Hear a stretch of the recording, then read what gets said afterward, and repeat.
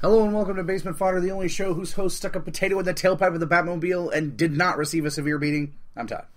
I'm Dave. Batman did not catch me. Fast, greasy, fast lightning. Not really, though. I'm really slow. He did it. Why would I do it? Because I can't run. If we were in the water, I could be quick, but I can't be quick. I like the Batmobile. I'm like Aquaman. I wouldn't put a potato, though, in there. I like the Batmobile. I would put it in the potato of the shitty Batmobile. Which one is the shitty one to you, though? To me, the Tumbler, because it's not a Batmobile. Like, it's cool as a thing, not as a Batmobile. And plus, it's in the Nolanverse. I don't give a shit about anything in that. I don't know. To me, that's still not the shittiest Batman one. I think the George Clooney Batmobile is still way shittier. That was pretty lame, too. That was fucking weird. But I don't have the... I don't know. Like, that one didn't jump out at me, I guess, because it wasn't all that much different from the other ones. Like, the Tumbler just does not remotely feel like a superhero's vehicle to me. It just feels like a military assault vehicle. Yeah, but the new one is very more like, you know... I think it looks more Batmobile-ish than the Tumbler did. I mean, yeah, but it still has heavy influences from the Tumbler. But it still has a heavy influence from being a Batmobile, too, and I like that. Yeah. But regardless, it's been a long week, as it always fucking has been. For you, not for me. Like, for me, the week just goes by quick as shit. Well, you have a hard physical job. It kind of does that, doesn't it? Sleep, lots of work, goes sweat by balls off. Goes by really quick. So for me, the week's just like days fly by. Dave works for a shipping company. Let's say their name. FPS. UPS. I work for UPS. UPS does not condone our speaking about them on the show, I'm sure, but Dave doesn't give a fuck about whether UPS gives a fuck about Call that. FDS. I'm an unloader. I fucking throw boxes for hours on end. Sweat balls off. Yeah. Create ball soup.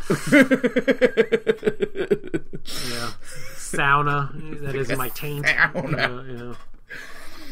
Which promoted you to change your get your new hairstyle, which makes you look oddly like Zangief from Street Fighter. Yes, I shaved my head and I have a mohawk and my your beard being as prodigious, stuff like that. Very so Zangief I've gotten right now. to like you look either like Zangief or I look like Ragnar from fucking Vikings and stuff like that. Which I did say would be your fan casting. Yeah. Which either way, I'm okay with these answers because I like Zangief from Wreck-It Ralph. I'm not the bad guy. Yeah, just bad guy.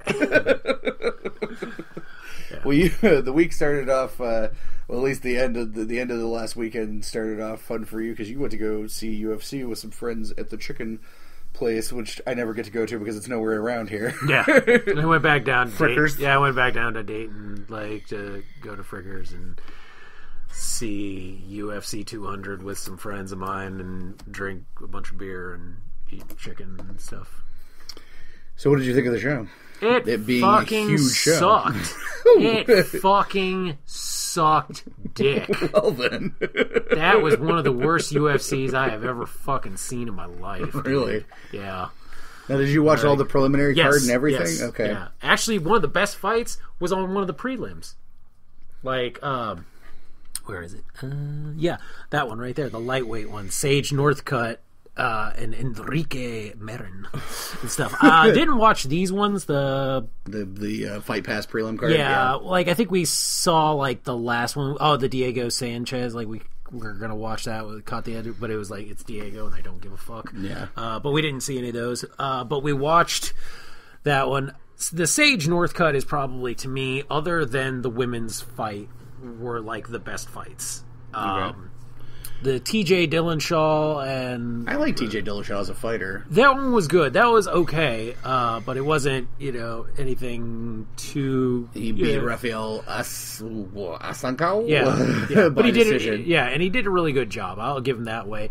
The catchweight one, Kevin That one was... Johnny Hendricks versus Kevin Gastelum. Dude, fuck Johnny Hendricks. That guy sucks dick. He spent the entire match being a bitch. Like... No, what about Kat Zingano and Juliana Pena? Because I like Kat Zingano. I've seen her fight quite a few times, and she's pretty damn good, but she did get beat. She did get beat. That one was good. Like, the women's matches were probably some of the best ones and stuff. Right, that was a good I'm sure nobody really gives a shit about prelims. Let's talk about the main card, since it was the one that actually had some, actual names on it. So, the women's bantamweight. That was the main. Well, let's start at the. Let's start. Cain at the beginning. Velasquez Cain Velasquez versus and Travis Brown. Okay, so Travis Brown looks like a big Viking motherfucker. Has some like cool tattoos and stuff against Cain Velasquez.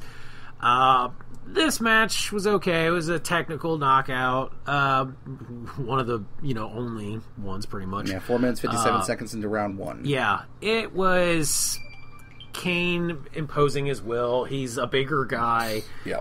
Flabby too, kinda, and like lately, yeah, but he just outdid Travis. Travis, I think, at first had a game plan, and then Cain had a better one, and Cain came out and kind of fucking whooped his ass. And, like, it's sad. I wanted Travis to win because I fucking can't stand Cain Velasquez. He's a fucking douchebag. I don't think anybody likes Cain Velasquez. Yeah, nobody really gives a fuck about him.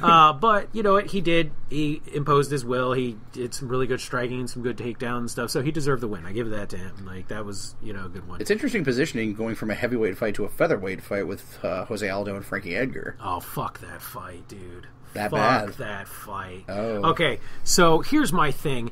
This fight right here, to me, is a big fuck you to the judges. Like, to me, I hate this fight because it showcases how bad the judging in, like, UFC, MMA stuff is. Yeah. Because Jose Aldo, all he did was fucking dance around, try to avoid getting hit, take some shots, maybe threw some defensive shots and stuff like that, but the whole time Frankie Edgar pressed him, fucking just even taking blast after blast to the face and being bloody and shit like that.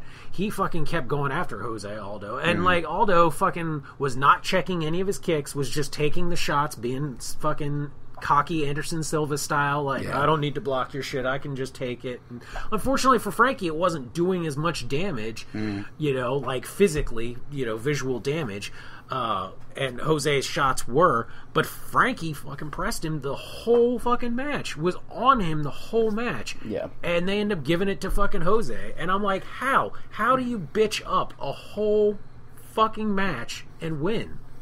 That's bullshit. A lot of it is the 10-point must system, which most MMA pundits will say does not belong in there. It's a boxing based system, and it doesn't apply to mixed martial arts, and they refuse to change the system. And this is a severe flaw in MMA judging. It is, and it shows stuff like this where you have a better fighter, that loses because of bad judging.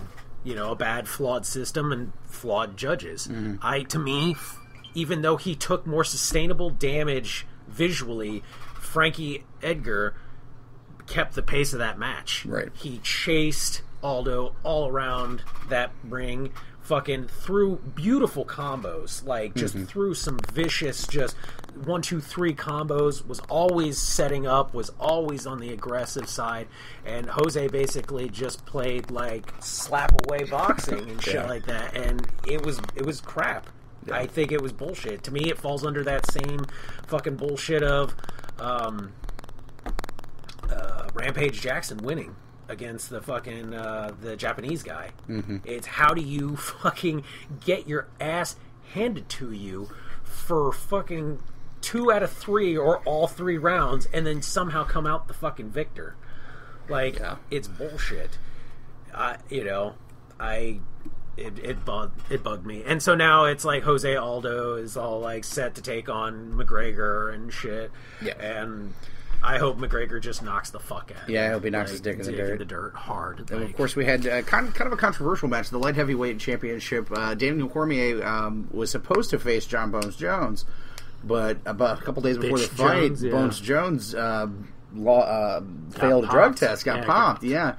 And he's claiming that the fucking sample Tainted is supplements. Tainted, I'm like, what's it tainted with Coke? Yeah. Like, I tainted it with cocaine. Yeah. Like, oh, sorry, my supplements are all like...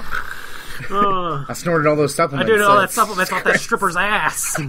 Like, but with 2 days' notice, no training camp whatsoever, and coming off of major surgery, Anderson the Spider Silva stepped in and gave a respectable performance. Okay, so this match is hard for me to talk about in the sense of, like, it was kind of a shitty match. Yeah.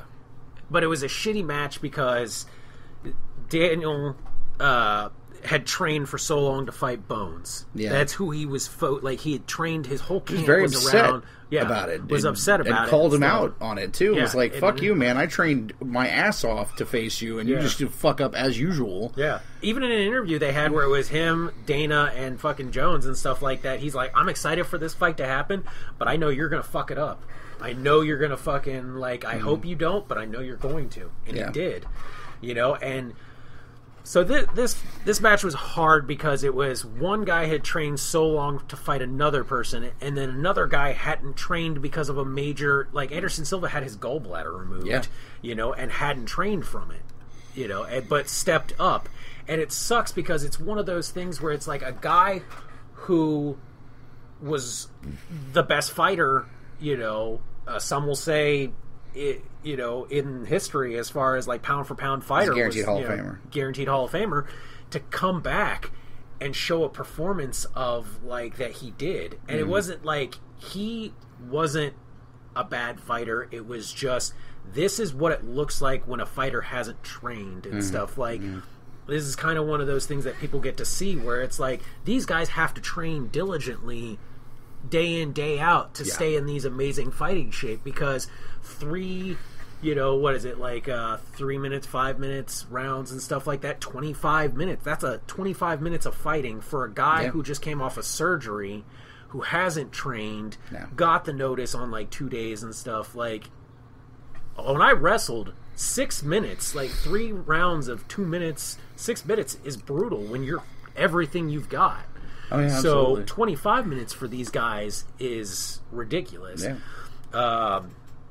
Cormier took him down, did a lot of, you know, like ground stuff. They were booing and stuff because they wanted Anderson to win, you know. And people were getting mad at the ref for not standing him up. And I'm like, okay, but here's the thing. You can't always, just because one guy is on the mat, you know, like dominating on the mat, you can't just be like, okay, stand up, you know, because he's a gold medal wrestler. Right. You're taking his skill set, his advantage away, and you're giving it to the person who is the stronger striker, you know? I understand standing him up when they're not doing anything, but he's always... In this, there was jockeying for position, for submission, for different things like that, you know? And my friends were yelling. They're like, oh, fuck, this is not the match we want to see. Stand him up. And I'm like... No, shut the fuck up. Like, quit saying stand them up because you want to see a slugfest. This is not what fighting is about. Yeah. Like, and Anderson, he gave it the best. And in fact, like in the last round, he started throwing some serious combos that caught Cormier. And it looked like if he had the energy, just had trained enough to get that energy to capitalize on it, he could have won. Yeah. Because he had rocked him enough, but he just didn't have it. Yeah. And, you know, but they had a lot of respect for each other. Daniel Cormier was basically, you know, he won, he got the decision. And, I mean, Anderson got down on his knees and basically, you know, did the thing like thank you, praise like that, and like Cormier got on hands and knees, hugged, kissed, and said thank you to Anderson for doing this. I give him credit for that. You know, I can tell you, it's both of these fights actually, the Aldo fight and the Cormier fight. It's like these are a case of like what should have been. Yeah. Because the Aldo fight should have been him and Conor McGregor until Conor McGregor went batshit stupid and did all the dumb shit that he did. And then of course this should have been Bones Jones and Cormier, and it should have been a great fight. Both of those should have been great fights. And the thing is, like, do you think that, you know, with proper training camp, do you think Anderson Silva would have walked out of there with the belt? If he hadn't had the gallbladder surgery, or if that had been further on down, he had the camp to train for it, yes. I think he would have, like, if we even got 75% of the Anderson Silva that we had in the past and stuff like that, I think he could have took him. Yeah. Like, the small little series of punches that he put together in that later round, Daniel Cormier had nothing for it. Like, I think he could have, in a striking game, took him and stuff. He just was gassed. He's older, and he was gassed. I give Silva a lot of credit. He didn't get knocked out, and he didn't get submitted, and that really does mean something. To take it to a decision for a guy who had no training and coming off a major surgery, I find that impressive. He had a lot of heart. Yeah. And, of course, this was the match that was kind of like, even though it wasn't the main event, a lot of people considered it to be the main event because of the star power involved. And, of course, this is Brock Lesnar's return after 5 years to UFC. Brock Lesnar defeated Mark Hunt unanimous decision in 3 rounds. Yep. This was a disappointing fight for me. This was disappointing in certain ways. Like, in half ways, you got the Brock at his peak, and in other ways, you got Brock when he fought Frank the very first time. Yeah. You got a kind of, he made some mistakes and stuff like that. He was so ready, so energized and stuff that, like, he gassed himself hard in that first round. Like, he was beat red. This has been a problem for Brock. And, yeah, that was a thing. He gassed himself too much thinking that he was going to do one of two things. Either knock Mark Hunt out, which he was not going to do. Or throw him around like a rag doll, which he did not do. Yes, he did take him down, and he had some beautiful pickup slams on Mark and everything like that. But I think later into the second round, he realized that Mark, with him being as gassed as he was, and Mark has such a good defensive game and stuff, that he knew he wasn't going to be able to strike with Mark. Yeah. Because he got tagged by Mark, and I think there was that look of like, holy shit, this little Samoan guy can knock me out. Well, that and like Brock's jaw is not what it was. No. After people like Cain Velasquez and all the rest of them, it's not what it was. It was a dangerous proposition. He could have easily gotten knocked out, and I've seen Mark Hunt knock out people, just as tough as Lesnar. So yeah, and that's the thing. It was like, this was an interesting match because Mark, they started off the match and they were dancing around, kind of like testing each other. Brock didn't immediately shoot in. He was kind of like trying to see where he could get his openings and stuff. But once he started getting, really like aggressive and, he gassed himself. Whereas like Mark is used to fighting in Pride and them doing those Grand Prix, he had to fight. He's got stamina. Yeah, he's got stamina. Mark also has an amazing, like, ground defense. He's got some of the best striking. Like, he's got, he doesn't have the ham hocks that Brock does, but he'll throw jawbreakers at you that will knock you out. But also, he's got, with his shorter reach, he has one advantage. When Brock took him down, Brock was trying to, like, pound on him from on top and stuff, and he had Mark on his side. And the thing is, because his reach is so small and he has so much experience, he was actually literally throwing shots from his side down and just drilling Brock in the face. Yeah. There was, like, people were like, oh, unanswered shots.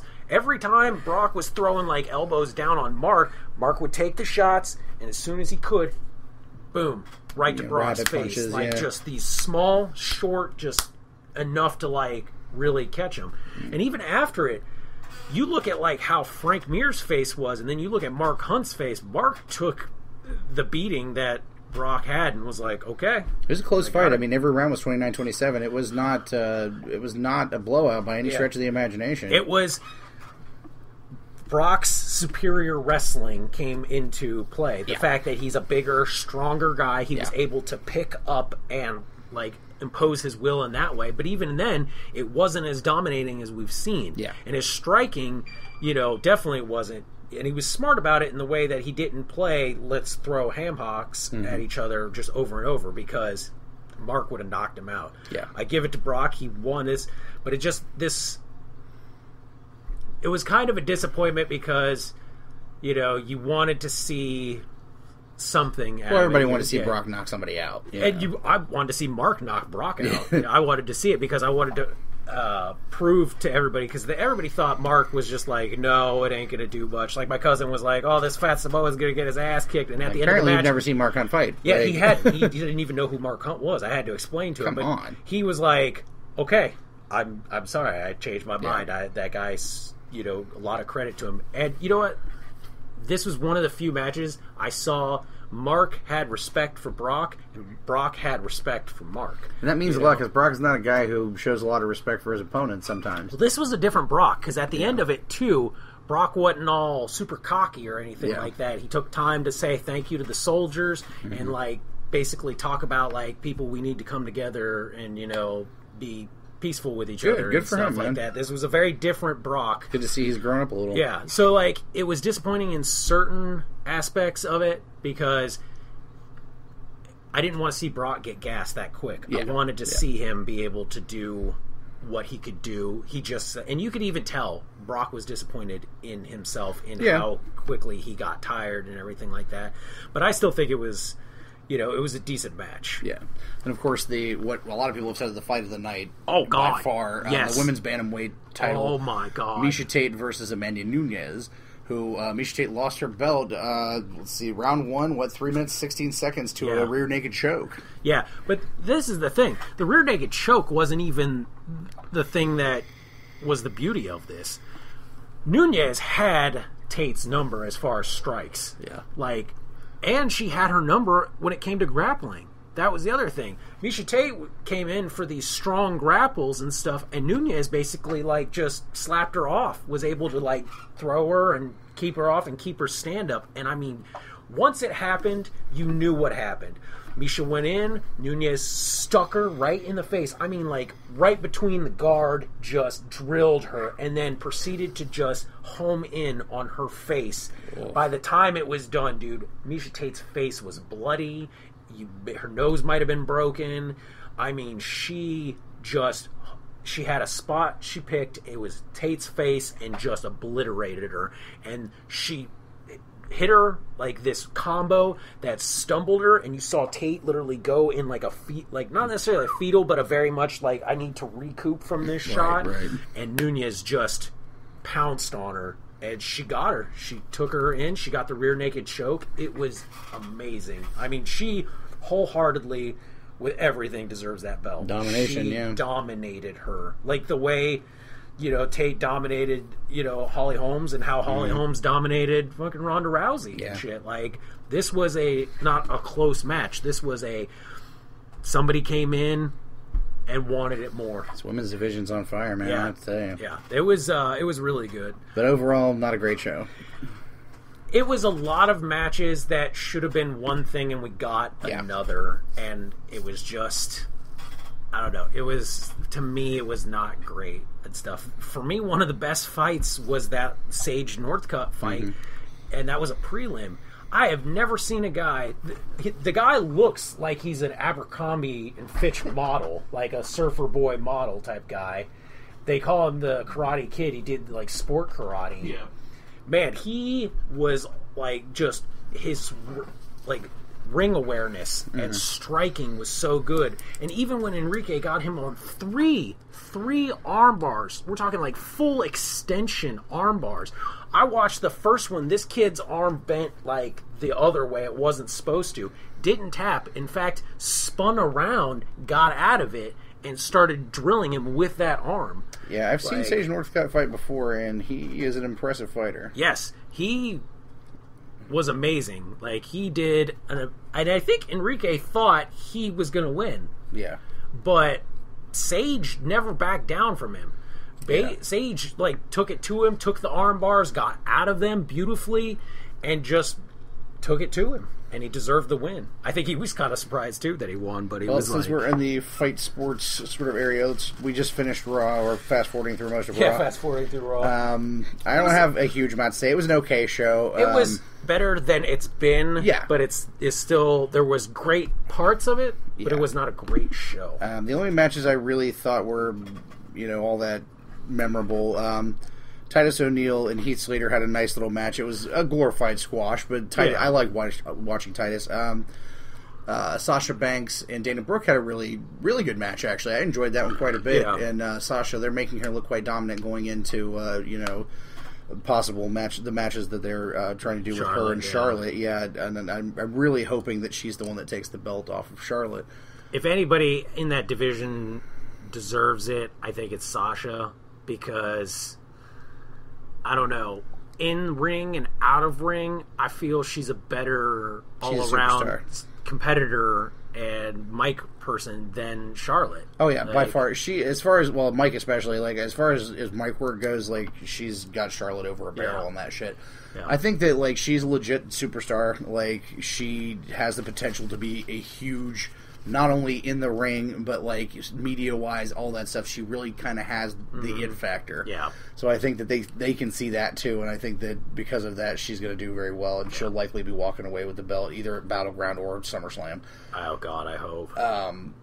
Probably what's going to happen, I assume that Battleground will be a fuck finish, and they'll give her the belt at SummerSlam because it means more. Plus, there's also taking into account the record of Nikki Bella. How long she held the title for, how long they're going to do, with Charlotte. Right. Are they going to let her break Nikki's record? Because she's pretty close to it from what I understand. Yeah, she's pretty close to it, yeah. So they might do that. The only other notable thing there's two other notable things. Quickly, they did Vince announced who's going to be in charge of the shows, and of course, as we assumed it was going to be, Shane's going to be in charge of SmackDown, and Stephanie of Raw, and then they're both supposed to pick GMs to work they're both them. The commissioners of these they're bringing back the title of commissioner, which is interesting. Yeah. And they want it to be a very competitive thing. They want this at each other's throats. Yeah, Vince is very much about the being competitive thing. Yeah. The other thing that I didn't enjoy quite a bit from the show that was not really a match necessarily was they built further to the New Day and the Wyatts thing by doing the New Day, the Wyatts challenged them to come to their compound. Yeah. And the New Day came out there, and they filmed this in a very very much like they filmed the Wyatts promos, where it's kind of shaky camera and interesting effects. It felt like a very wrong turn type. Yeah, of it was a very cinematic. It was very horror movie cinematic, and actually it was really cool. It really meant good. Something. It felt like made you want to watch this match happen. There was they teased that Xavier is kind of afraid of them. Yeah. And the Wyatts kind of, there was back and forth, but there was a lot of domination happening there, and the Wyatts looked strong as hell. And, yeah, they did. And it's making them scary again, and that's what they need to be. They need to be fucking scary. Yeah, that was the thing. For a while there, you can't...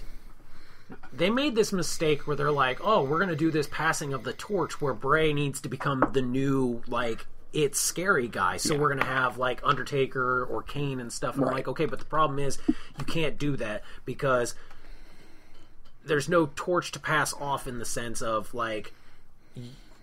if Undertaker and Kane together or just Undertaker is in this match, Bray is automatically null and void because the Undertaker is just those guys are such big things. Yeah, it is the dead man. He has literally been that guy, that scary guy.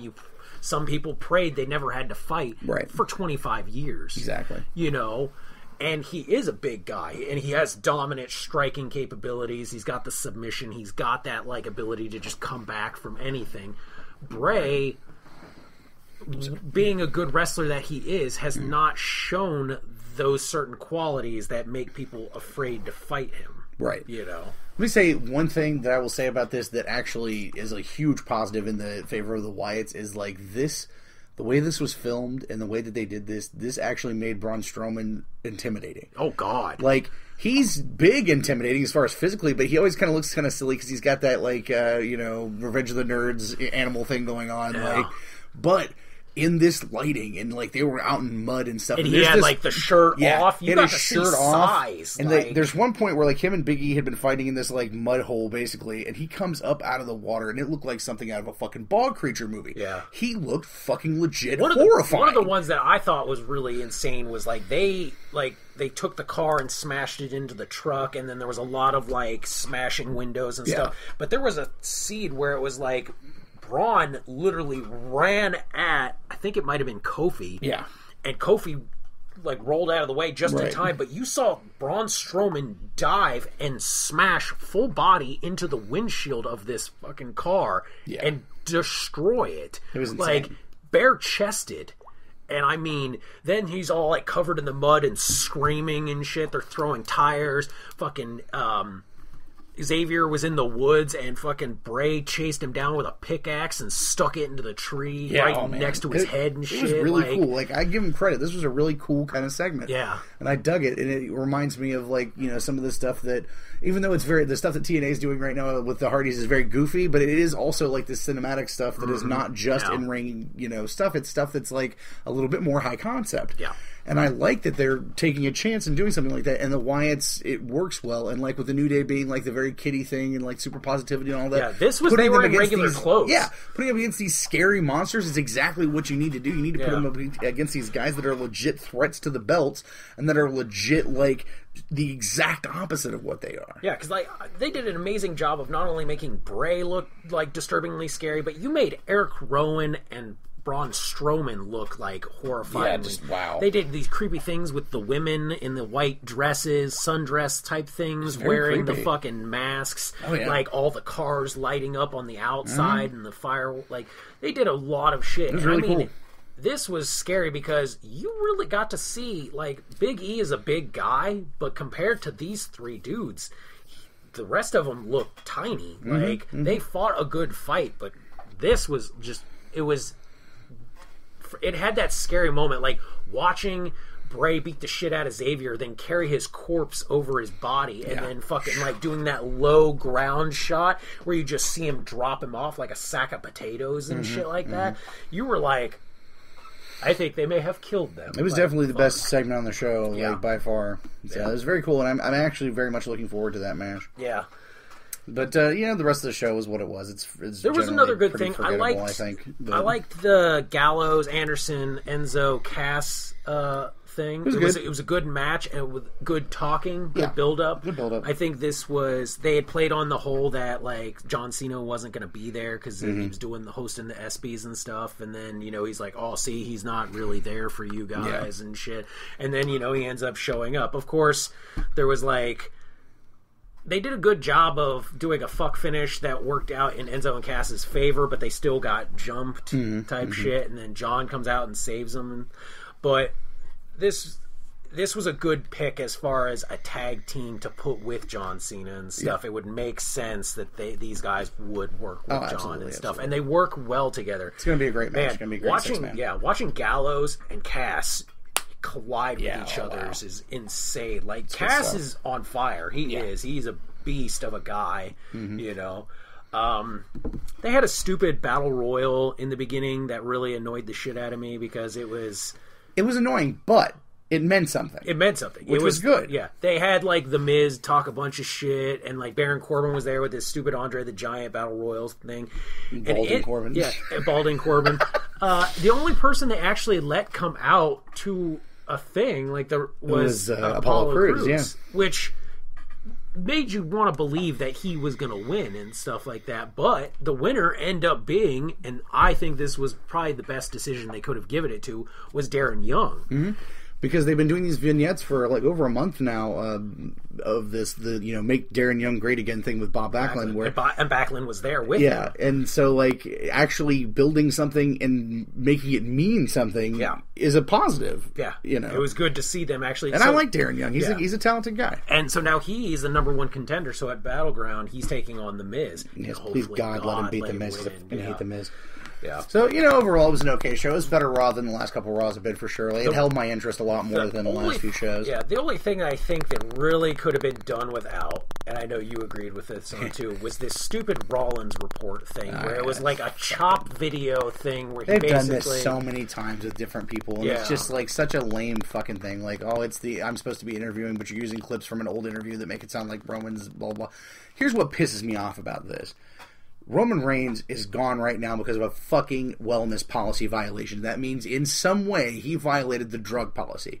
You should not be getting segments on Raw where they're constantly talking about this motherfucker. But they are. That's the thing. And this really just infuriates me. You're basically rewarding him, even though we suspended him, but you're constantly keeping his name on TV. You suspended him for just short enough that he can still show up for his fucking title match, at a pay-per-view, which is bullshit. It's infuriating, and I can't watch it without just getting infuriated. Yeah. So It's disgusting. I called this. I knew they were going to do this, and like I know you had hoped they would. I really did, but I knew they were going to. They're using it as part of the story, as part of the story, which I hate. And I'm like, oh my god! The only time this didn't bother me was when Jeff Hardy and CM Punk did it. That's the only time it didn't bother me because it made sense to the characters. Yeah. Because CM Punk is the straight edge guy and he's the anti-drug guy and shit, and he's his real life persona. And Jeff has had so many fucking drug issues and stuff. Mm-hmm. And they took that thing that wrestling can do very well, is take a real life thing and make it a story. Mm-hmm. But they didn't do it right off the heels of a fucking suspension that Jeff was on. No. Yeah. They did it, later on when, shit was in the past. Like, they didn't reward Jeff for this. They made Jeff look like a piece of shit, basically. Yeah. They did not make it, glamorous or whatever. And I think this is what they're glamorizing it, and that's what pisses me off about it. But it just, whatever. I hate Roman Reigns, so fuck it was what it was. It's just... And then next week, we've got the last Raw before Tuesday, the draft pick. So, well, actually, Raw is the draft. Are they doing the draft pick on Raw? Yeah, the draft is Raw. So then it will be, and there is a championship match, a one-on-one championship match with Seth and Dean. Oh no, actually, you're right. It's on Tuesday. It's the 19th. Yeah, so it's on Tuesday. Yep. So we'll see what happens. Yeah, it was okay. But there's your fight sports news of the week, as it were. Now we also there's been a heavy Star Trek week. As far as news goes. Mm-hmm. I'll actually do this one first because it isn't related to the main Star Trek news, but one of our listeners, a longtime listener of the show, Josh Deeds, sent me some links and turned me on to a campaign that he's involved in called the We Want Worf campaign. And what they're doing is Michael Dorn a few years ago had started floating the idea of doing a Worf solo show, which I'm all for because I really like Worf as a character, and I think he's a character that is strong and can carry a show. Now, they took it to CBS, he took it to CBS, and CBS passed on it in favor of the show that they're going to be doing.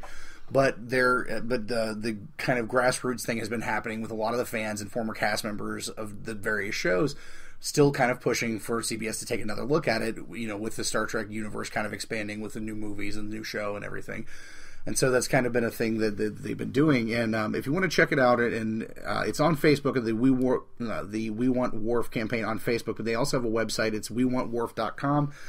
If you go there, you can see pictures of different folks from the Star Trek universe wearing the We Want Worf t-shirts, which are hilarious and awesome. It's a hashtag We Want Worf in the middle, and there's ridges, eyebrows, and a beard, which is great. Yeah. There's interviews on there. There's links to different articles and more information about what the premise of the show would be. And you can also get merch, which is really cool. And the merch actually goes to support the campaign.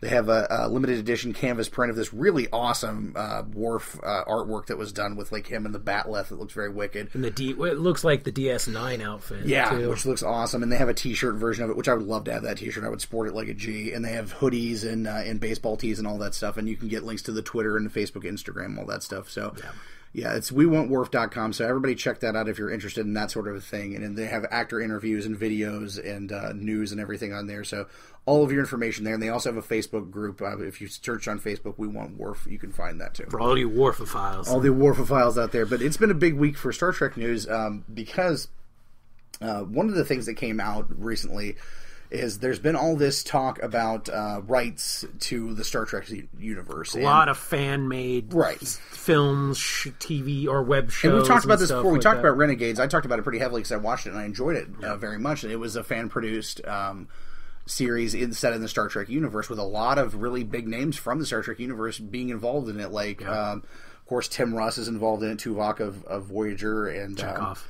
Pavel Chekhov, of course, Walter Koenig involved in it, Nichelle Nichols involved in it, a lot of Star Trek alumnus involved in it, and Robert Picardo, and bigger named actors too, like Sean Young and Edward from Terminator 2. Furlong. Yeah, Edward Furlong. So and it was really a solid film. Like I watched the pilot film. It was a 2-hour pilot film. It was a really solid, fun to watch, cool Star Trek concept. It was very gritty and dirty and not your atypical Star Trek. Yeah, this is like when you're not part of the Federation Trek. And then, of course, the big thing came out a few months ago where Paramount sued the producers of Star Trek Axanar, which is this really cool concept film that they were doing that was crowdfunded. And Star Trek Paramount had a problem with it because they thought that there was profit being made out of it. And they proved in court that this was not the case. Yeah. But it's because it had a bigger budget than most of these things. It had about over $2 million? like $2 or $3 million budget, and it looked fucking gorgeous. Yeah. And I've been following it too, and it looked amazing. Well, Paramount has used their bullying and used their money to make it so that now there is no Star Trek other than Paramount. Yeah. So, no more fan-made any of the fan-made stuff, if you use Star Trek, they will literally come after you. Yep. So Renegades was going on, unfortunately, they had originally produced it as a pilot for CBS, and CBS passed on it, and they were just doing it as a web series. Mm-hmm. And they had funded quite a few episodes of it, and there's tons of Star Trek people involved in it. Terry Farrell, who hasn't been in anything in a long time, who's kind of retired from acting, came out to be back in it. Robert Beltran, a lot of people. And it was really, gaining a lot of steam and momentum. And at first, Paramount was behind it. Mm-hmm. But since this has come down, unfortunately, because of this, Renegades has had to remove all Star Trek from the show. Yeah. And they're going forward as it just being an independent science fiction series. Yeah. Which means they're having to take all those races that they were using out, all the references to Star Trek. Which is so hard because there are so many central characters that were Star Trek characters. And it's like, how do you bring them back? So they're going to do a lot of reshoots, and they're doing new alien species and new, centralized core. But the basis of the series is basically still the same. It's just they're having to take the references of Star Trek and the Federation and all that stuff out. And I honestly, there's a lot of fan support behind this. There's a lot of really talented people involved, and I think that, even though this is a huge setback, and obviously it is, I think that they really are committed to making this a true thing. And because it's no longer Star Trek, it has potential to be something that could get picked up by a network at some point. Yeah. Like, Sci-Fi Channel could look at this and be like, well, it's not Star Trek. We can touch it. And there's a lot of people involved in this. Really awesome, talented people. That could be playing reoccurring characters if a network picked it up. So there's potential. I mean, yeah, it sucks for them, and I know it does, because these people love Star Trek. They fucking live it and breathe it. Yeah, and there was some other fan-based stuff being done, like crowdsourced, that had a lot of the cosplay, which was like older Trek, right? Original stuff. Trek, original Trek, and that's null and void now. Yeah, it's really unfortunate. And this is really shitty because, like, this is something you figured was going to happen when Disney bought Star Wars. That they haven't done that. And they haven't done that. Now they did basically are like, the expanded universe, you guys can still have it, that's cool, but as far as like us, that's not canon, where you could still do all your fan films, that's fine and stuff. But Paramount was like, I don't know, to me, I'm like, Star Trek's are, pretty die-hard fan base, and I feel like this is one of the biggest slaps on the face you could ever do. I can see it from both sides of the coin. Yeah. Because intellectual property theft is a big issue. Mm-hmm. And if these guys were out there, like, trying to make money on the side and, like, doing this shit for profit, then they absolutely legit have a case. Yeah, and that's true. But when it comes to this, completely fan-funded, there is no profit being made out of it. The only people that are getting, the actors are getting paid and stuff, but they're not selling it for profit. This is just fan-produced stuff because they love the subject matter. Yeah. It's a little harsh, but I think that this is probably going to end up being a landmark thing, when it comes to intellectual property from now on. Yeah, and this is going to be a touchstone. This is going to be basically, this right here will be the downfall of fan-made stuff. Like, now this gives them legal rights to go after now, like, fan fiction stuff. Like, now you won't be able to, like, write about certain things. They can go after you for that. If you're touching their property at all in any way, shape, or form. Yeah, that's unfortunate. It really is. And that's shitty because, like, man, Star Trek fans are some of the best as far as, like, they're hardcore. They're rabid as hell. Yeah. And they've gone the distance with people and stuff like that. I mean, and I don't know. It just... this is one of those changing of the guards at Paramount, and this is really like a very like, wow, I wouldn't have expected this. I'm not going to be, because I'm not going to dog on Paramount, because I do understand both sides of the coin. I understand but it just, too. As a fan, it is kind of sucky. Yeah, it's very like, it's a slippery slope. And they've started going down it, and you never know what could be next. The biggest Star Trek news this week, with the movie coming out on the 22nd, the announcement was made earlier in the week that the character of Akara Sulu, who's originally played by George Takei in the original series and now played by John Cho, they're actually going to have him be a gay character in the series, which a lot of people were like really jazzed about, because George Takei, of course, in real life is homosexual. And but unfortunately, George Takei himself has actually come out and said that he did not want this to happen. Yeah, and I understand both sides of the coin. Again, on this one too, it's like George Takei made an argument that we've made for characters ourselves on this show many times. Is that I would much rather you come up with a new character that doesn't have a history, that can be, just out there and gay, and not just change this character who has 60 years of history behind it. And I understand that. I do. I understand both sides of the coin. And he went, he talked to J.J. Abrams, he talked to the director Justin Lin, he talked to John Cho, he talked to Simon Pegg, he talked to all of them. Please don't do it. And they decided to go forward with it anyway. Yeah. And I really do think they're doing it from a place of respect, and they think that it is something that will make the character have more of an identity and be something that's out there, and they're doing it in respect. But I understand his point of view, and I understand their point of view. And I think one of the things is like that we've talked about before, like with Alan Scott.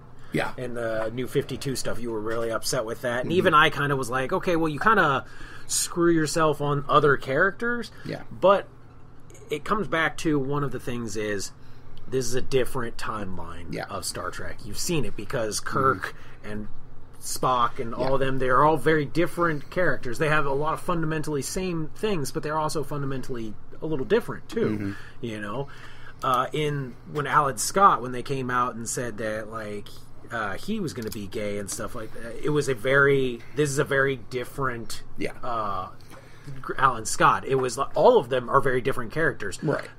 Jay Garrick got his powers from a god. Yeah. Alan Scott's Green Lantern powers come from Earth legitimately. Like, these are different characters. So in this alternate reality, it's okay. It's understandable. But yes, I understand. It's also you're taking a character, and instead of creating a character that you feel is strong enough to stand on its own, you're taking a character that's already has so much history, and you're like, I'm going to change this super fundamental thing about them, and then be like, oh, well, you should be okay with it. And it's like, okay, but you're not doing it. You had an idea, you wanted this type of character, and you're doing it this way. That's the thing. It's just, I like, that is the only reason that it doesn't, like, completely annoy the shit out of me, like, because, and it's the same thing with Alan Scott, like, it pissed me off because Alan Scott was a character that meant a lot to me, and I felt like it was a cop-out. You're trading on the name value of the character to, make a showy thing. Yeah.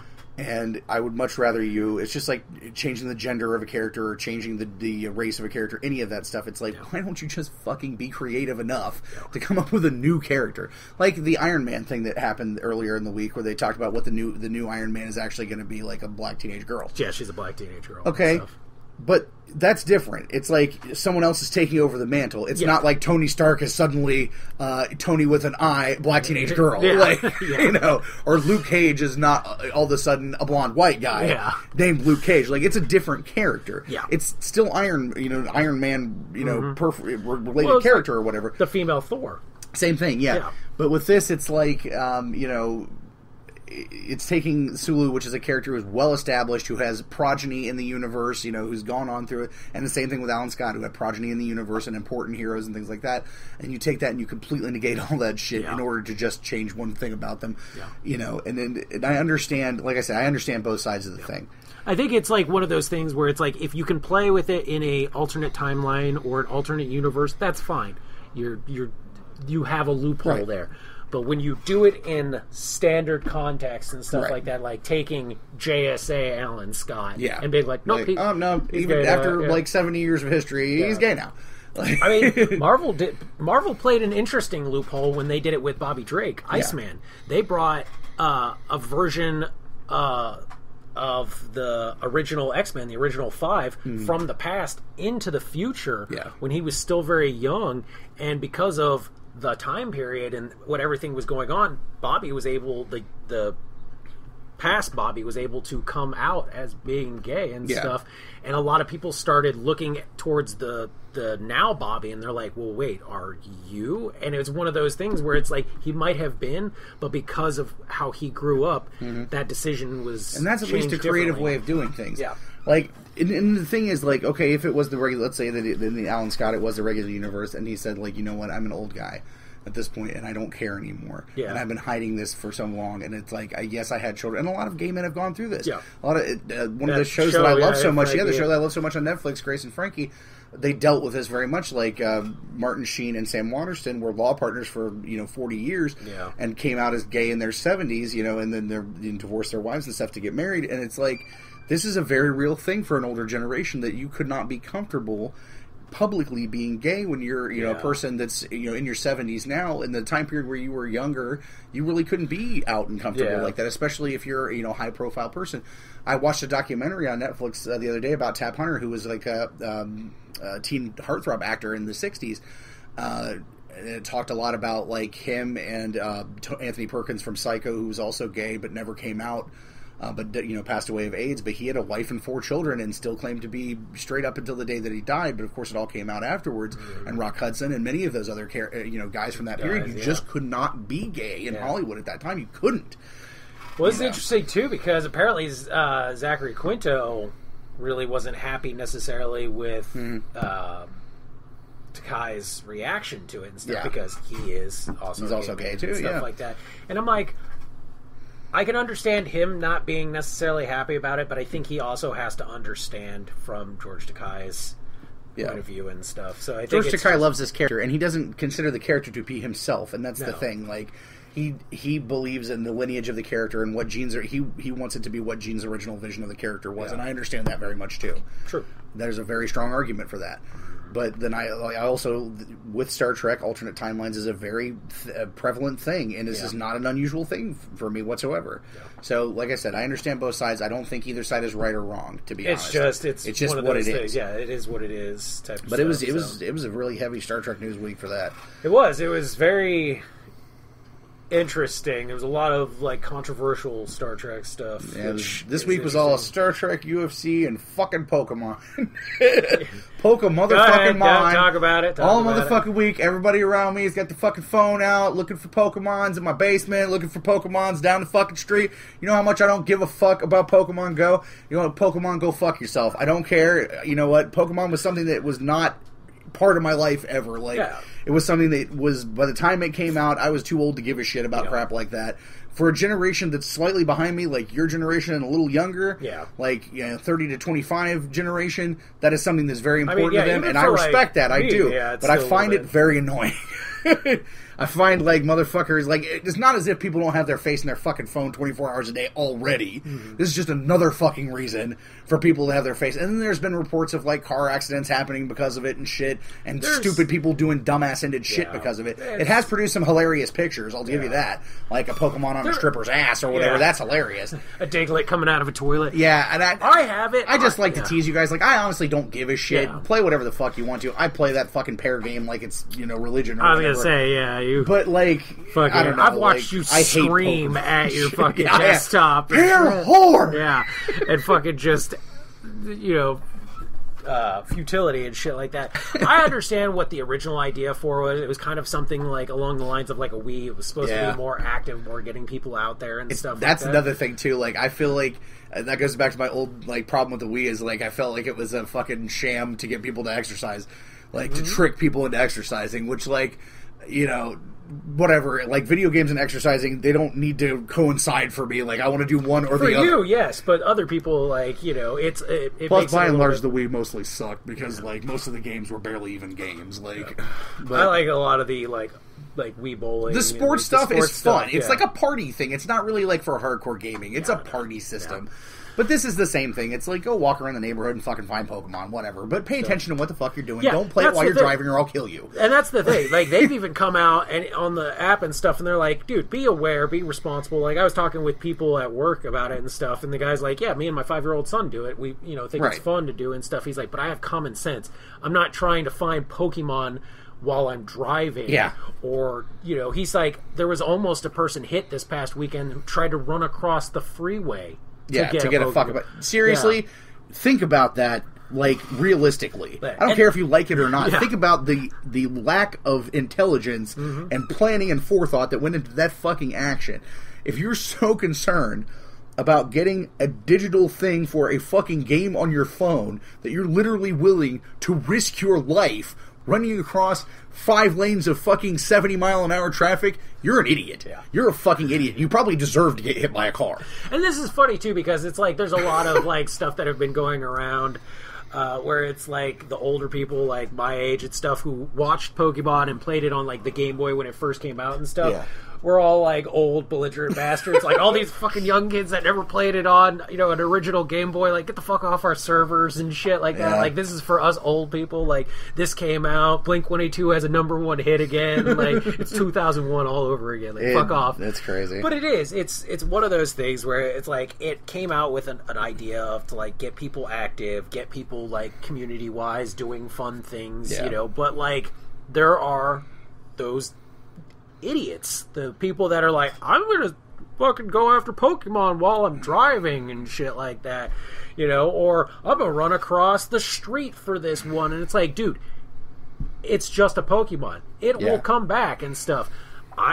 I tried to catch one before work, and unfortunately I got fucked out of it, but I was like, oh well, cool. Went to work anyways, went back to that spot after work, couldn't find it. Oh well, I don't care, because it's not real, and it doesn't fucking matter. That's why.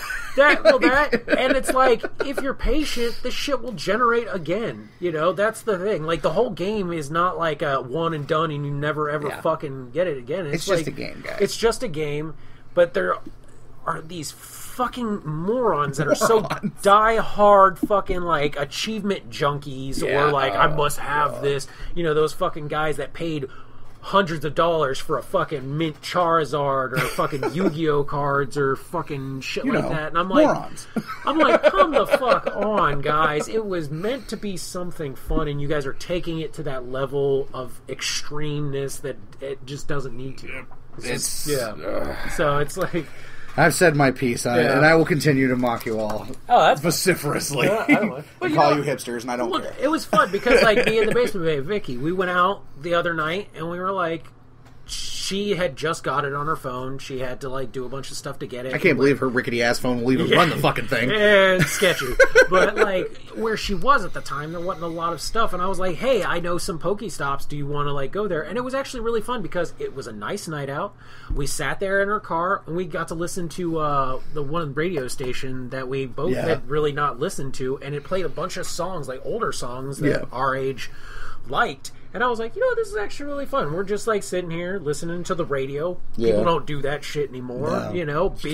Acting like kids chasing Pokemon and stuff. We weren't running across the street or being stupid. If you treat it, this is like any of this shit. If you treat it the right way, there's nothing wrong with it. It just.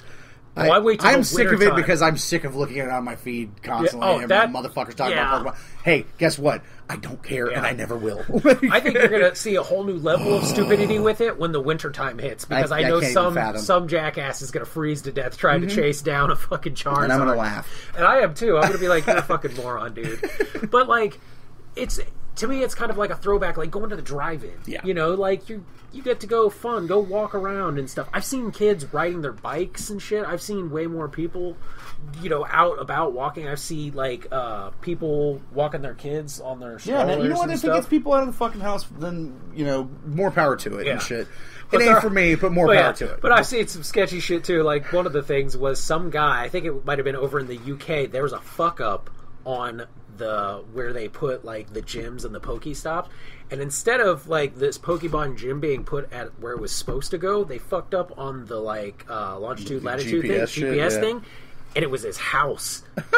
They made his house a fucking Poke gym, and he said like he's fucking livid because motherfuckers are stalking his house.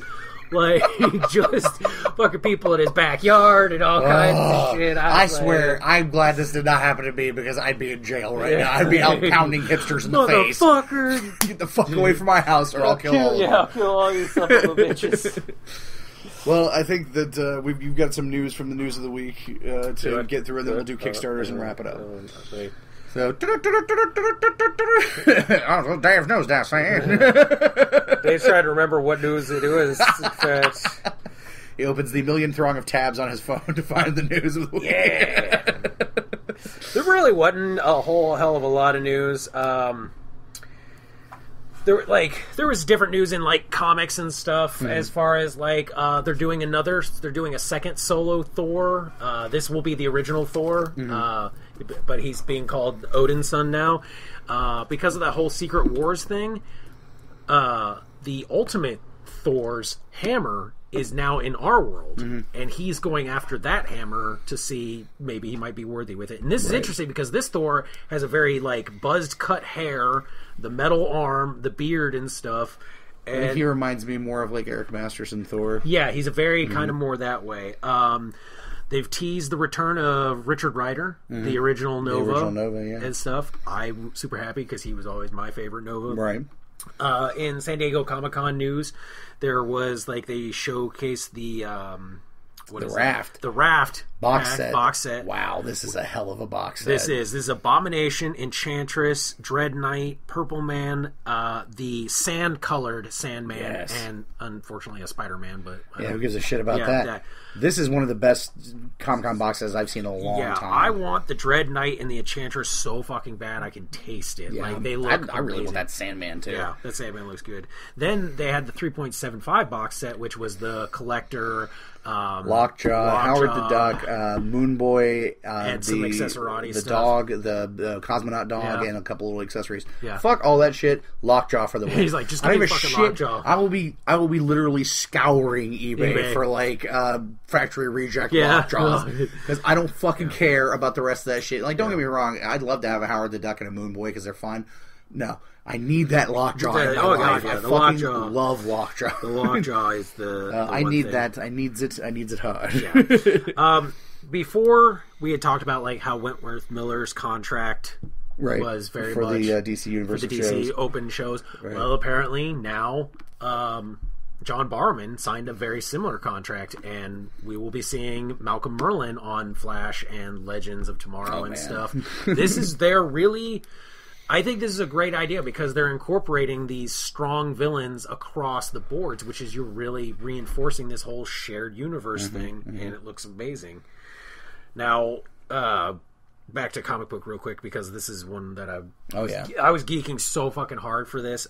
Recently they did a crossover where it was Batman and Ninja Turtles, and it actually did really well. I would read that. A lot of people I would too. It looked really well. Batman came to New York City.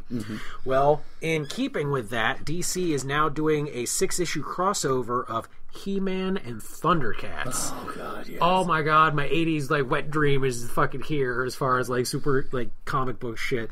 Mum-Ra will be searching for the basis of the thing is Mum-Ra is searching for a weapon powerful enough to counter the Sword of Omens. In searching the different dimensions, he finds the Sword of Power on Eternia and goes after it. So we will be seeing, the mutants teaming up with fucking Skeletor. Oh, it comes out in October of all months. Happy birthday to us. Yeah, happy fucking birthday to me because I'm going to be reading the fucking shit out of this. There's been all kinds of speculation again with like this whole Flashpoint stuff, what's going on.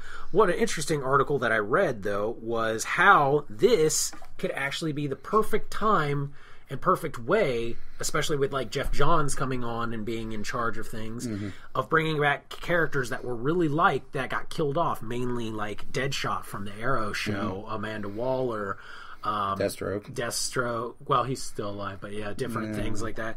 Different characters that were like, no, can't touch them, or they have to go away and stuff, now being brought back. Another one, too, was the possibility of like bringing Black Canary back, but not as Black Canary, because in the storyline, Black Siren from Earth 2 is still... She's a meta. She's a meta, and she's around. So it could be interesting things. And she looked awesome having the Canary Cry. Her Canary Cry is the one from the comics. Yeah. And she was a badass fighter. I would love to see that version of her come back. Like, that version. I honestly don't care. Like, I just... If they were bringing back a Black Canary. Not necessarily full-time, but if they were going to have one in the universe, that's what I would want. I don't care about Katie Cassidy's Black Canary. I know, you know, like... I really severely dislike her. Like, yeah. I like her as an actress. She's fine, but her fighting is completely unconvincing, and... Yeah. Her Black Canary was just, to me, like an also-run lame-ass secondary because they fucked up and let Sarah do it first, and it was so much better. Yeah, that's the other problem. It was really, really hard. Mainly, that's kind of really it. Well, I want to throw in a little teaser note that I got some pre-release PDFs of the new Legacy Rising books, and I got to read one today that Victor Dandridge is writing called Night and Day. And I'm not gonna. I can't review it because the book hasn't been released yet, and like I'm not authorized to do a full review or anything like that. But I will tell you that I had a lot of fun reading this book, and I'm really looking forward to reviewing it. And hopefully, we can actually, when the time comes, we can both get to read it and then actually talk about it on the show. I got to talk to Victor a little bit about it today, and Victor's a class act, and it's always a treat to read anything that he writes. Oh yeah. He does very unique storylines and stuff absolutely. like that. And this is kind of a departure book for him. This is not his normal subject matter, and it's interesting to see him take a take on something else. So very excited about it. All the Legacy Rising books, of course, are coming out. Wizard World on the weekend of the 30th, 31st. I will not be here for that, but possibly. We found out today that it is possible that Dave is going to actually get to go. Yep. So we're not for sure, but the opportunity I'm going to go harass Michael Watson for some of these prints. Like, I saw this Casey Jones, and that fucking Yosagi Yojimbo will be mine, motherfucker. Like, fucking two of my favorite Ninja Turtles characters. You better fucking believe I'm getting them prints, son. And then I'm going to go harass Victor, Michael, Dirk, all those motherfuckers. Every time I go to Michigan, Dirk is here, I swear. If I can go. I'm going to try. I'm going to see if I can make this happen. Me and the captain make it happen. Me and the captain make it happen. I'm going to slap my balls on Dirk's fucking table. As hard as you can. Hard as I can. Now, it's of course time for the weekly segment of Kickstarters of the Week. Yep. And the first one I'll talk about this week is Classic Pulp, run by Josh Warner and Travis McIntyre. Of course, you guys know them from SourcePoint Press, one of my favorite independent comic companies. This is actually a really cool concept. What they're doing is they're taking classic pulp books that are, from many, many years ago that are not under copyright law anymore, and they're Josh is painstakingly going through and doing a kind of digital retouch on all of them to make them look as good as they did the day that they came out, and they're collecting them into the graphic novels. This is an awesome idea. I'm 100% behind this. I love classic pulp characters. If you guys follow my customs, you know that I do a lot of these characters, because I don't want these characters from the 20s and 30s to be forgotten, because they are the basis of our comic history. This is the stuff, this is the reason we have comics, is because of shit like this. Those Dynamite character runs they did for a while were really good. These are pulp characters, and this is the pulp horror stuff, and that sort of thing that really is just kind of disappearing from the landscape. And the fact that SourcePoint is taking the time to do this is just really cool. They're doing detective stories, they're doing horror stories, and monster stories, and it looks just really amazing. And the scans that they've got up on this, it just really looks beautiful. And they're doing an amazing job. Like, I can't even imagine the amount of work that Josh has put into this, having to go in and retouch all of this stuff. And they're also doing these amazing prints with their own artists, and they're doing Jack of Spades stuff in there, which I love. And it's a really, really cool Kickstarter. Now, it's a very low goal. The goal is $1,000, I believe. Mm-hmm. Yeah, $1,000 goal. There's 26 days to go, and they're already at $686. So they are well on their way to an extremely successful Kickstarter. Yeah. And, of course, I'll most likely be taking part in it myself. And I really recommend that you guys go ahead and go in and check that out, because it is really something to keep our comic history alive. Keep keep the comic history from the 20s and 30s alive and pay respect to the things that have come before. Yeah, because a lot of those old pulp like comics and stuff were not made on paper that it's just survived well. Like a lot of those things like deteriorate. My uncle gave me some old school like comics that like I've basically had to like shun off to like a no dust smoking area type shit that like just to keep them from falling apart, so. Josh Dahl's Kickstarter for Rapid City is still going on. I've pledged to that one myself. And of course, he's funding Rapid City Zero number 5, page by page basis. He's doing very well, and hopefully, before it ends up, we'll be able to actually get the entire book financed. So please check that one out. Rapid City Below Zero on Kickstarter.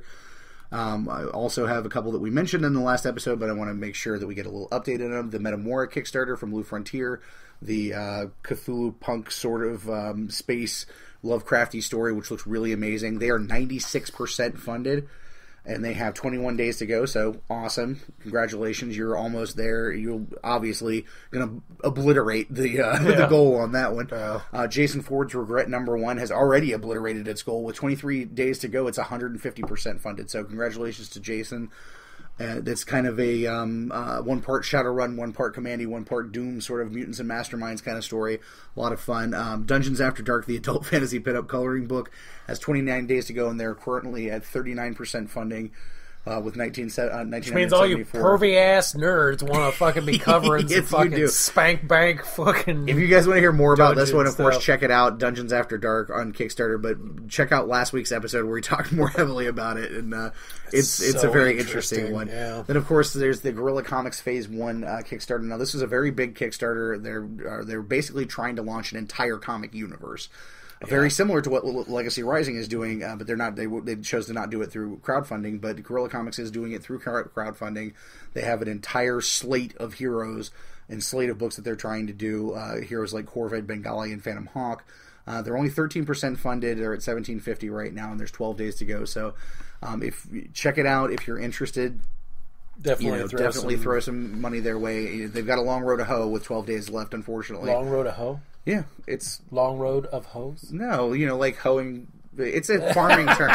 It's a thing. People say it. Are they riding the hoe train? I grew up in a very southern household. Just any excuse to bring up The Godfather and the hoe train. Really, man. Come on. But JR's going to be launching the Kickstarter for Light Earth number 3 here in, I think, a week or so. And so everybody can take a look at that. I know I've been getting inundated with, launch stuff for it. Yes. I received my rewards for David Brown's The Magician this week. I got my comic and my business card and sticker and all that stuff, and I love the comics. It's absolutely wonderful. It's a very it reminds me of watching a 1970s Charles Bronson revenge flick in comic form. Beautiful black and white art from DNS. David Charles Bronson's a sexy man. He is a sexy man. He's a sexy bitch. Charles Bronson is a sex symbol. He's the sex symbol of the 70s. If you're into this kind of that 70s kind of revenge stuff and into the mafia and the it's a very cool book. Crime stuff. Cop, I would totally recommend it. Yeah, definitely. The Kickstarter, of course, is over because I got rewards from it. But Sam and Twitch kind of thing too. I think you would. Did you get to read it or did you look through it? I haven't. I looked. I think you probably enjoyed it. Actually, it was really a lot of fun, and I talked to David about it, and I posted a little bit about it, and I love David's work. Of course, he did Obscura, which I'm a huge fan of. So. Yeah. Congratulations on that, and I was really happy to get my rewards on that one. And I also got my rewards a week or two ago, partial rewards from Salvagers, Bob Sally's amazing book that I love very much. And I'm still waiting on the actual number 1 of the comic, but I did get the PDF version and got to read it, and I loved it. Up, man. Well, yeah, Kickstarter takes time. I know, I'm just fucking... Where's my money, man? Where's my money? No. Where's my comic, man? Of course, we mentioned it last week, but I want to quickly go through all the live appearances that we're going to be doing. No, wait. We got to bring up Eric. Oh, yeah, we want to bring up... is it That's this coming right, weekend? I remembered. Is it this coming weekend? Is it this weekend or next Okay, weekend? I'll look it up real quick on my phone. But yeah, Eric Palicki is doing a signing at the Polaris Parkway Barnes & Noble. I believe it's this coming weekend, but I am pulling up my Facebook right now to find out. Yes. He's going to be doing signing for Fake Empire, the awesome Tooth Fairy book that we reviewed on the show, and of course we were both huge awesome fans. So you guys should get your ass down there and check it out. That book is definitely worth it. Not only is he doing a signing there, but he's also doing one in Barnes & Noble in Toledo too. Let me see. I've got the Toledo signing is July 22nd, and the Columbus signing is July 16th. Yep. So it'll be this Saturday? Saturday, Sunday? Yeah, this Saturday, I believe. Let's see, the 16th. Double check because I don't want to give the wrong information. The 16th, yeah, Saturday. Yep. And the 22nd is also a Saturday. So if you could make it out, it's at 7 p.m. Saturday. It's 1560 Polaris Parkway in Columbus. I'm definitely going to try to make it out for that. Yeah, if you guys wanted like hands-on issues, definitely go check it out.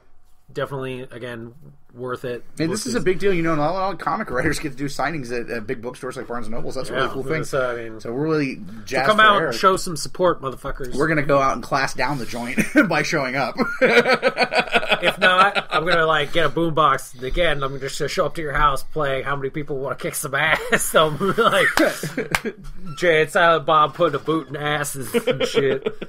But I also want to mention that we're all of our appearances that are coming up here. We're going to be on the not a Comic-Con. July 23rd. We're going to be at Pack Rat Comics in Hilliard, Ohio for Not at Comic-Con. And they've released a guest list. Of course, we're on it, but for the Artist Alley, there's going to be artists, there's going to be creators, podcasters, and cookies as well. They're having the superhero bakers coming back that they had before. So Jamie Snell is going to be there, Travis Perkins, JD Larrabee, Patrick Baumgartner, of course, the Basement Fodder podcast, and Silver Linings Confections. If you wear a cape or a costume, you get 10% off of your purchase. Free swag bags with graphic novels to the first 100 people at Not a Comic-Con. And this is the coolest thing, one of the coolest things. Free screen printing on a t-shirt if you bring in your own shirt, or you can buy one of their ready-made ones, but they're going to be doing Star Wars themed Pack Rat shirts. So if you bring in a blank t-shirt, they'll screen print on it for free. And they're also doing build your own lightsabers. I want a swag bag and to build my own lightsaber. How do I do that? Well, we'll probably get a swag bag. We usually do. Okay. We usually do. But I'll make out with Jamie if I have to. He's a pretty man. He is a pretty man. He's a pretty man. And of course, we're all, that Sunday, the day after, because boy, we're just stacking this shit right on top of each other. If we can, we'll shove multiple in a weekend. We'll do it. We're going to be in Fairborn at the, I believe it's the Holiday Inn. Yep. At the Ohio Toy and Comic Show, which normally is our birthday week. Yeah. But this year it's been moved up to July, so which I think is a really strong good thing. Yes, actually, I think that's a great idea, and you're going to get a lot of people in for that. And you know what? There's a lot more like foot items because it's summer for me to be able to buy for Sarah, to torture her. Foot-related I've items. already started planning a shopping list for this. Oh my God. Yeah. Sarah, I'm so sorry. He started this. Like, I'm going to put together a beautiful bag of both refined and yet creepy as fuck shit. Like, it's going to be so great. We're going to do some foot photography. It'll be great. I want to get one of those, like, things that you put on your feet that separate your toes so you can paint them, but I want to, like, shave the things that go between your toes to look like dicks. It's just like... It's just... I want to make it so Aaron doesn't know whether to laugh or hit me. So this might be our final show. This is our third one in a row. We've been at every single one from the beginning, and hopefully we'll be at the rest of them as long as Dave doesn't piss everybody off. We talk about Kenny's going to laugh. Of course, it's run by our wonderful friends at Roma Collectibles and Merry Mercenary Cosplay. There's going to be all kinds of awesome folks there. I'm going to bring him a blue ribbon. It's going to be a great show. We're going to have a lot of fun. I've heard rumors of panels, and I've also heard rumors that our good buddy Matt Metzger is also going to be there. Pogues to all of you, co-host with Ben Chapman of Not Another Origin Story, my favorite podcast. He'll be doing a thing about how to color in the lines and how to bitch about movies. He's going to be hosting a panel called "Not Quite as Awesome as Basement Fodder," where he laments. God damn it! Buy my pictures. I'm decent. He laments not being on the talk files yet, right? Because he refuses to actually book the show. Or being made into a comic book character. He was so butthurt about that. Beautiful. But there's going to be all kinds of awesome people there. I think he should be made into a demonic imp that we hunt. We should tell Michael this. We should get on this. Okay, Michael Watson, if you're listening to this right now, needs to be a demonic imp who's constantly bitching about things and like drawing on people's shit. Oh God, it's a license to print money. But we're going to have, obviously, a lot of fun at that one. And it's possible that the original Basement Babe might get to join us on that one, too. Yeah. And the Pack Rat Show, possibly, too. So, if we're lucky. So that'll be a lot of fun. Still have a super secret one I can't announce yet. That's going to be the Thursday of that week before Wizard World. And then the weekend of Wizard World, of course, you might get to actually go to that. But I will be in Taylortown, Michigan for the Taylortown Big Show. That's the Taylortown Trade Center. Too many people to even list that are going to be there. But if you guys have been to a Taylortown show before, they have, it's in the indoor flea market, and there's these two big giant rooms on either side. Well, not only are we going to be filling up one of the giant rooms, we're going to be filling up both of the giant rooms. So I'm going to be there. J.R. Blanton's going to be there. Stephanie Menard's going to be there. And SourcePoint Press is going to be there. Arvil Jones. So many people I can't even, go to yourcomiccon.com to find out more information about that one. I'm super jazzed. I'm actually going to be joined for the first time by, since Dave can't make it to that one, our good friend Ariel, who is in talks to become our anime consultant for the show, because, for the Todd Files at least, because I don't read anime nor care about it. So she might be my anime go-to lady when it comes to that. Because some anime you go to, she's more the cutesy stuff. Oh, yeah, which you can't stand, and I can't stand even harder. Yeah. Oh. So she's into that stuff. Yes, for shame, Ariel. For shame. I'm going to look at her down like, ugh. No, we love you. You're booby anime chick. Boobies. I love boobies. I just don't like anime. I feel vomit rising in my mouth now. She's going to be joining me for the first time. She's got a lot of con experience. She used to do a lot of anime cons back in the day. She worked for one of the con companies back in the day, so she'll probably be better at this shit than I am. Dirty shame. I'm just going to go stalk Amy Jo Johnson at Wizard World. Like, yeah, Michael, that's great that we're going to be in your comic, but I really just want to be friends with Amy Jo Johnson. For just multiple reasons. I have to hang out with Mike, get shit, fucking talk to Victor, the vicar, the British priest. I have to slap my nuts on Dirk's table, and then I have to go get arrested for trying to touch Amy Jo Johnson in the wrong way. You should go say hi to Adam Baldwin. I think he's he's going to be at Cincinnati Comic Expo. Yeah. I was going to say that one I'm actually looking forward to, because I'm not like specifically a Firefly fan, but I am a fan of Adam Baldwin in general. Yeah. The non-Baldwin. Yeah, the non-Baldwin Baldwin. But, hey, this is big for me, because if I can get her to sign my Morpher, that's it. I'm done. Yeah, you're done. Like, all the Rangers that, all the original Rangers have signed it. It'd be pretty damn wicked, I'll tell you what. Yes, then I'm going to rub it in my friend Mike's face. That's why we do anything, to rub it in someone else's face, isn't it? Just because he's always like, oh, look at this old Rangers stuff that I've got. And I'd be like, I've met them all. Suck dick, you balding bastard. Your new name is Balding Corbin. You were too busy. Did you sing the Bald song, Joe? Bald. You are bald, that's what it's called. Like, see, you were too busy getting fat and losing your hair, and I got to meet Power Ranger people, and you just have some toys from the 90s. So hang out and interview them. Our buddy from the Ninja Starship podcast, Jimmy McKnight, he actually got to interview Amy Jo and mediate her stuff at the Philadelphia Con, I think it was. Oh, yeah, when she did her experience stuff. Yeah, so that was really awesome. He's a lucky man for that. He's a lucky man, and he's very thankful, trust me. Not bad, dude. But we're getting close to shilling time. Is it shilling time? Is it 3:37 a.m.? Yep, dance, monkey. Well, of course, I've got to go on my Pokemon hunt, so hurry up. I'm going to go walk around the neighborhood at 4 in the morning trying to find Pokemon. Looking for Jigglypuffs and shit. Fuck you. Trying to find Magikarp. It's bullshit. Stupid fish. The time of the show where I shill like a 3 o'clock in the morning pitch man trying to sell a slap chop. That's right. If you like what you heard this week on the Basement Fodder podcast, you can, of course, always find our family of shows at our website, thebasementofdoom.wordpress.com, and on our network home of digitalnerdage.com. You can download all of our shows on Stitcher, iTunes, YouTube, Spreaker.com, all those places. And, of course, you can find us on Facebook under Basement Fodder Podcast, The Basement of Doom, Todd of Basement Fodder, Dave of Basement Fodder, the original Basement Babe, and, of course, my main job, Titan Trap Custom. And, of course, on Twitter, at Basement Fodder, at Titan Trap Customs, and, of course, the same things on Instagram, not Tumblr. Tumblr is only for Don't go to Tumblr. And, of course, you can always check out my former co-host at the moment, unfortunately, because of all the computer programs, the Vengeful Jedi himself, Clint Thiel, on the Geek Dig podcast every week, geekdigpod.com. And, of course, you can find that on all those various social media places and downloading places as well. Woo. Well, I think that's going to wrap it up for this week's episode of Basement Fodder. Yeah. And until next time, the basement door is closed. Later, bitches.